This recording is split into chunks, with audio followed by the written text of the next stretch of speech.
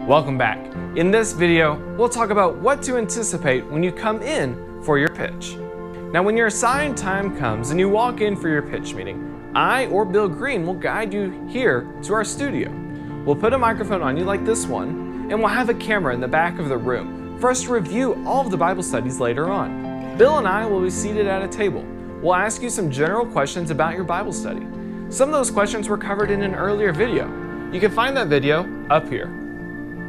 We'll ask you some questions, and then we'll let you begin your 5 to 10 minute example of your Bible study.